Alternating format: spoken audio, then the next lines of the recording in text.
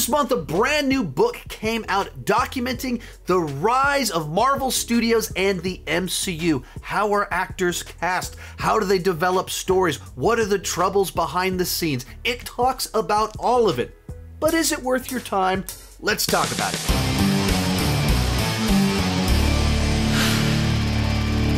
Hi, my name is Sean, and I love to talk about movies and Marvel way too much. With that in mind, go ahead and join me down below in the comments section. Let me know, what did you think about the book if you've been able to check it out? For me, I've been a fan of the MCU since day one when Iron Man came out. And then this YouTube channel right here grew essentially covering MCU Phase 3. Marvel, in many pretty real senses, changed the trajectory of my life. So the idea that they put out a book that documents the backstory is both something that's interesting to me, but it also informs so much about this franchise that both I love and that has been so important to my career. Now, if you're like me and you like to read with your ears, not your eyes, you can get this book for free by signing up for a free trial of Audible at audibletrial.com/Sean Chandler.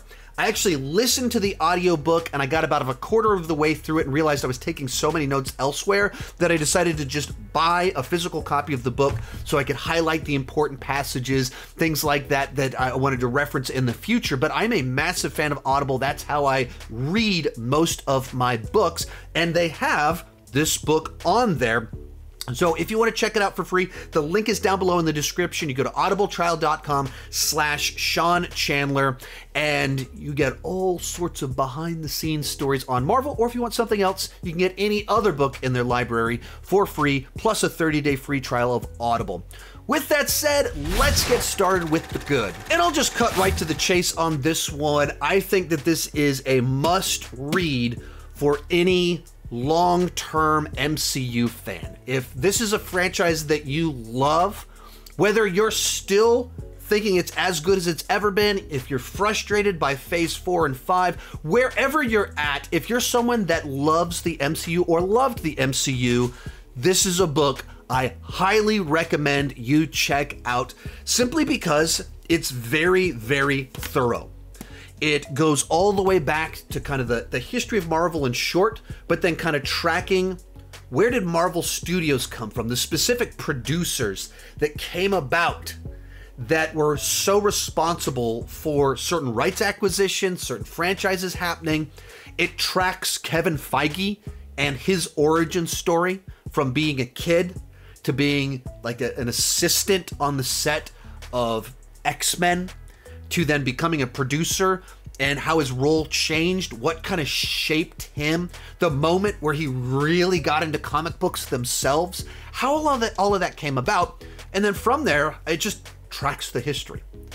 Whether talking about how they got the funding, how the casting was done, and you realize all these little anecdotes of the way that this person in Phase 3 got cast was that they tried out for a role in Phase 1. And then they just wrote their name down and went, keep coming back to this person. We'll find the part eventually. There's all these great little anecdotes about where each of these roles came about. One of the things that was really interesting to me, and I'll probably make a separate video about this, I've got a ton of notes written for it already and a lot of sections from this book highlighted for this purpose, but it tracks a bunch of things that made Phase 1 so successful, and the way they ran things that probably are a big part of why they're struggling right now. And it doesn't overtly state this, but business practices and things like that. You talk about how what got you here isn't necessarily what you need to get here. The things that make you successful at one size are what hold you back at the next stage.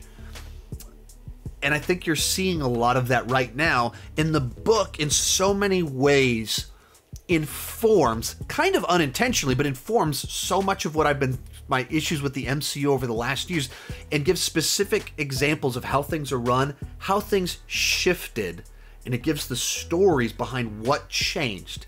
and a little bit of almost the luck that it worked in the first place. There's so much brilliance that took place, but there are all these gambles and risks that could have gone horribly wrong, but it was just kind of lightning in a bottle, the right moment, the right time. And you get all of that. You get the celebration, you get the victories, you get these moments where they really took a risk of quotes about how we will never, like, Robert Downey Jr. is definitely not the front runner. It's like all these things that sound crazy 15 years later, but at the time they actually made sense. And it's just jam-packed with those little anecdotes all along the way. One of the things that also does really well is it does touch on all the movies in the first 3 phases, and it doesn't do it quite as much when you get into phase 4 because it's more recent. But in the first run, it does. But it finds a way to not just be like, Chapter 8, Iron Man. Chapter 9, Incredible Hulk. It does that kind of during phase 1, but after that, it starts being a little bit more thematic. And what are kind of the big chunks that's an idea to discuss, and so it doesn't get repetitious in the way that it plays out. There were a couple times I was like, really? We're skipping over this movie? Really? And then jump forward, and in a different section where it highlights an idea, it unpacks it, and you understand, oh, you're holding off on talking about Thor the Dark World because it was going to come back later talking about this section over here. But there were just so many different things that it talked about that maybe I'd heard murmurs about at some point in time, but were this huge piece that had big, gigantic ramifications for the MCU as a whole. And there are other things that we've kind of forgotten about, or I'd forgotten about. Like during phase 2, Joss Whedon was kind of the creative lead of the MCU that did a polish on every script and things like. I knew that at the time, but because essentially since my channel started, by the time I started my channel, he'd moved on to DC, and then more recently has moved out of favor with everyone for obvious reasons. But we've kind of forgotten these little pieces of history that were so crucial, and it captures all of it. Whether you're like me that was tracking this along, but so much has happened that you forgot about it, or if you're younger and you joined the MCU during phase 3 or phase 4, it kind of reminds you of the history of a lot of the things that took place all along the way. Other thing that it does that I wasn't quite as expecting it to do as in-depth as it did, but it like really goes into a lot of these other projects, Cloak and Dagger, Runaways, and their backstory of how the projects originated in this creative group that they ran 13 years ago. And then as that dissolved and things shifted and certain people didn't think things would sell toys, how it shifted in a different direction. And just, there's a lot of things like that that were just really interesting. This whole section on the Marvel Netflix shows going into far more detail than I was expecting on them, and discussing why they were treated the way that they were for a long time, and how there was a shift in thinking, and why the shift in thinking changed at a specific point in time, and how different things rubbed people in different ways. It kind of covers all of it, all the way up until even this year. I mean, considering that books, generally speaking, have a pretty long turnaround since you have to physically print a thing and edit them and everything like that. But I mean, it talks about Ant-Man and the Wasp: Quantumania, talks about Jonathan Majors and the trouble that they're running into with the trials and stuff like that. It touches on it. Doesn't get anything into the release of Guardians 3. It talks about the past stuff, but not the release of it. So you can see the cutoff date for updates to it was like April 1st or something like that. Because of that, but that means we have a pretty definitive history that covers almost all of it through the kickoff of phase 5. And a lot of details on the behind the scenes of No Way Home and how things were done. I mean, just very thorough, a lot of great little anecdotes, and just informing you behind the scenes. Especially like when I do my rankings, I like to have as much of that flavor of just a deeper knowledge of how this film came about. And the behind the scenes on their Blu-rays don't have that. They don't really give you the deep dive in that sense to inform you of the hiccups. They're more like puff pieces. And this is the book that I've essentially been waiting for that fills in the gaps, lets you know what went on behind the scenes and the culture and all of that. So for me, I thoroughly enjoyed it. I suspect that this will be a book that I'll be re-listening to most years to prep for rankings and other things like that, to just have that deeper dive and knowledge of these films, of these TV shows, and of this franchise that has meant so much to me. So if you're into behind the scenes, if you're into the MCU, I really, really do recommend checking this out. That said, there are some frustrations here, so let's move on to the bad. And probably the biggest obstacle that this book runs into is that, as it states early on, Disney eventually told people to stop accepting interviews for the purpose of the book. They were able to interview tons and tons of people, but at some point in time, apparently Disney said, hey, don't respond to interviews for this book. I would assume as they realized that the book wasn't going to just paint Disney as awesome and a hero. It's going to air out dirty laundry. There's all kinds of stuff in here that makes a lot of people look really bad. There's all sorts of parts in it where they talk about, hey, maybe Kevin Feige is spread a little bit too thin. It's missing what was there before. There's a little bit of that editorializing. There's certainly things where they talk about choices that Disney made and shareholders and Marvel in New York, like not just Marvel Studios, but Marvel, the full company, made some choices that are just not good. There's a lot of people that were employed that were blatantly racist and sexist and said some things where you're like, oh, wow, that's not good. And they're in the book, which actually all of this stuff that I'm saying right now, this is a positive. This is one more positive that it's in there. But because at some point in time, Disney cut off some of those interviews, you feel a pretty big shift in the quality of the analysis and maybe behind the scenes. It feels different the further back you go.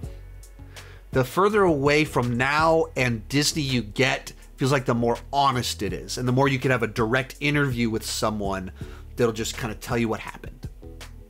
And then as you move into, especially more recently, there's a lot more stuff where it feels like we're pulling from all the same articles that I've read and I've referenced in things before. Some things that maybe are rumor mill a little bit, and it's not quite as strong and primary source. Like talking directly to the person that did a thing because Disney said, stop doing these interviews.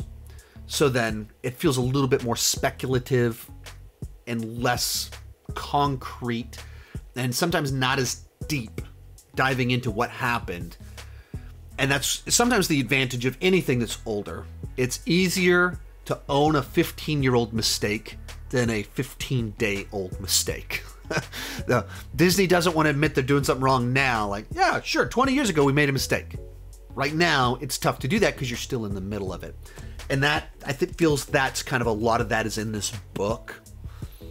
A couple other things. I mentioned how they organize things a little bit thematically, where it's not just this repetition, then they did this movie, then they did this movie.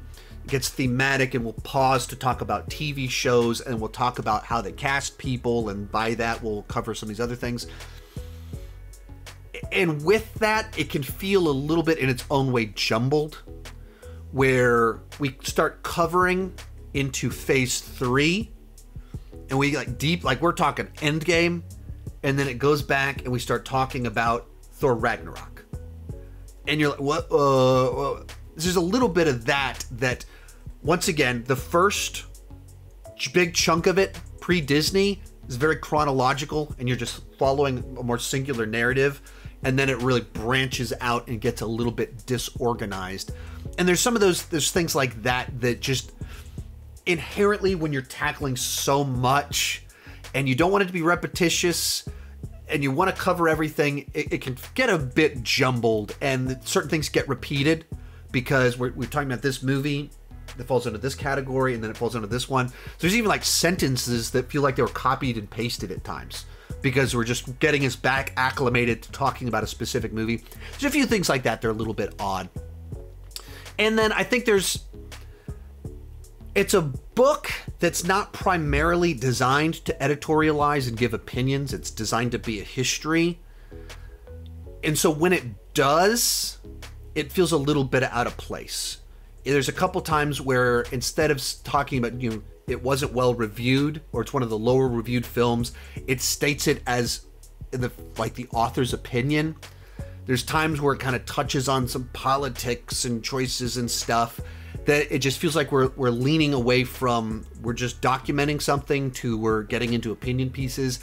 And some of that, it just felt odd. It felt out of place. And that's not really what the book is as a whole. So every time you do it and you phrase it that way, it pulls me out of the narrative. I'm like, well, I disagree with that. And we're documenting a history, telling the story of something. There's not supposed to be anything I disagree with. So when you say it in a way that makes me disagree, it's a little bit odd. So, but these are minor gripes. Finally, we have a history of the MCU that's accessible and also on Audible. Last year, Disney did put out their own official history of the MCU. I did buy it. It's 2 massive, massive coffee table books. It is thorough. It is exhaustive. It goes into a lot of the behind the scenes stuff itself. But first off, it's not on Audible, so I can't listen to it. Second off, it's over $100. So it's like a premium item. They're not even, when you have books this size, they're not the easiest to read. So I've only read about half of it thus far. And before I could finish this one, which was tough to get through, a new one came out that probably is more critical of the MCU, which is helpful and good. So I greatly, greatly appreciate that this exists, and that it's affordable. You can actually, a normal person that can buy this, rather than like, I do this for a living, so I can buy $100 coffee table Marvel book, but normal people can actually afford this one. And if you sign up for a free trial of Audible, you can get it for free at audibletrial.com/Sean Chandler. But as I've now said many times in here, I really do recommend this to all MCU fans and anyone that's just into the behind the scenes of movies and want to understand this thing that is so dominant in the current world of movies. This is the story of it. It is accessible, it's interesting, and I will be re-listening to it probably every single year. Thanks so much for watching, and keep talking movies and Marvel too much. Bye-bye.